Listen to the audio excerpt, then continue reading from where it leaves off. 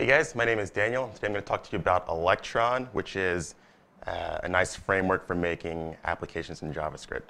So we've done a lot here as budding developers. We've made numerous websites, we've worked with different frameworks, and some of our cohorts have also taught us how to make native applications for mobile devices like Android and iOS. But one thing we haven't touched are desktop applications, and that's where Electron comes in.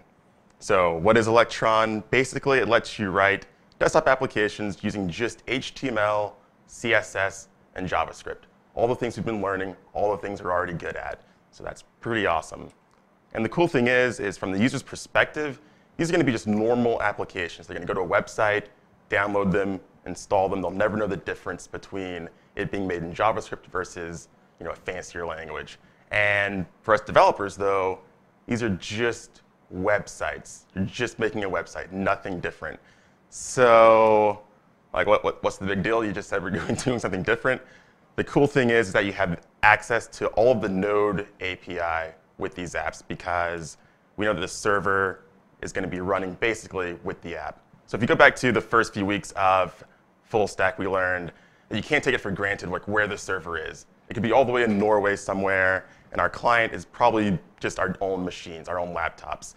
So you can't, for say, use a file search function inside the client because the client doesn't know anything about the server and its file structure.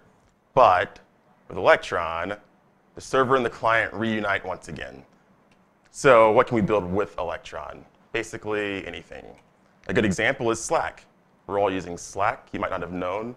This is just a web browser that looks like an application made using Electron. Pretty cool. So having all of this knowledge, you may want to know how you can, let's talk about some more cool apps. Itch.io is a cool repository of indie games, very similar to Steam. It's an Electron app. NDM is a GUI that works on top of Node. MongoDB is like the poster code for Mongo, and Superpowers is a game framework. And all of these work with Electron, and they're all just websites. A few more, a lot of chat apps out there, music players, text editors, and even web browsers, which means browsers working inside of a browser, which is kind of weird, but that's the thing apparently. So knowing this, we can go ahead and talk about setting up Electron for yourselves. It's very simple. You just npm install Electron. You want to do it globally so that you have access to the Electron command. And there's some good demos at their website if you want to download those as well. But you can go from scratch if you want. You can venture off into uncharted territories. All you need are 3 files, the package.json, the main.js file, which is where Electron does all of its magic, and an index.html file. Now, you don't have to do it alone because there's a lot of repositories out there already that give you the boilerplate. So I'm not going to go into it too much. But basically, the package.json, you want to name your start file main.js because obviously that's part of the requirements here. Main.js just creates the browser window. So that's where you would specify the width, the height. There's some other properties, but those are the big ones. What to do when it opens and closes. There's just some differences between how Windows and Mac handles those events. So you set that up there. And the index.html file is basically just a normal index.html file. Nothing special there. So let's take a look at a very, very simple example. So the point of this example is to demonstrate that Electron is interacting with our file structure because the web browser, not having access to Node, can't peek into the computer normally. So the first thing I'll do is just open it up in a web browser. And again, it's super simple. It's just for demonstration.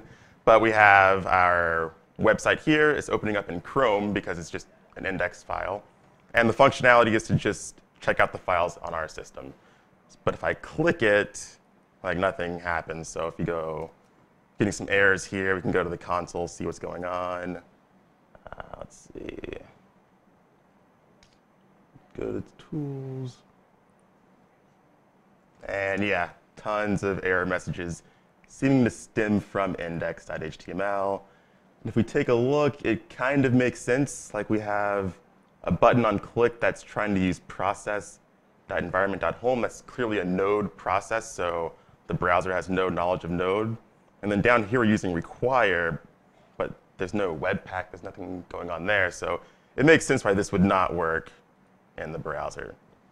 But with the Electron version, I can go to Launchpad, actually, because it's a real application.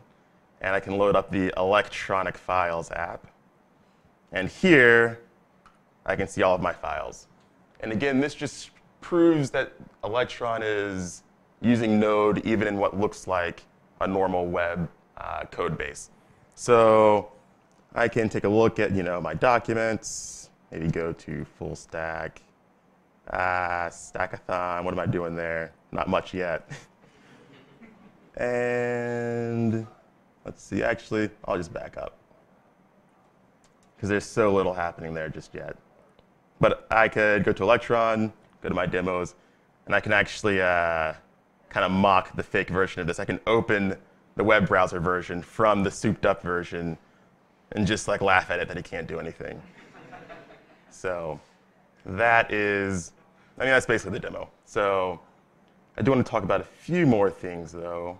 And that is, since, again, this is just a website, if we looked at the code, it'd be very familiar to all of you. You can do anything in Electron that you can do in a website, which means you can keep using all the frameworks. You can use Webpack to build things. You can run scripts from the package.json. And you can continue using React as well. And of course, if you want to use these things, you can go through the normal setup, npm installing Webpack, React, Sass, Babel, the whole laundry list. But as I mentioned, there's already a lot of great tools out there, so just rely on the boilerplates. Go to these links, find, chances are Electron has a good long list of all these boilerplates. So go there, check out a framework that you like, see if there's already something there for you. And it also has components, systems for making menus, just a lot of different good assets for you. So I would recommend that for sure. And in conclusion, again, Electron is just a very simple way to use the languages we already know to make potentially complex apps. And just to prove it and how useful these apps can be, this entire presentation and everything in it was made using just Electron apps. So Visual Studio Code, surprisingly, is an application that's just a web browser that we use. MARP is a markdown to slide program, so all these slides are made using MARP. Vector is an imaging software that made the Electronic Files app. Icon, Pexels shows free stock footage images that I use to generate this, so I don't get sued by stealing images from the website, from the internet. And of course, I used Electronic Files to open files while I was making them. Not really, but I could have. And that's it. Thanks.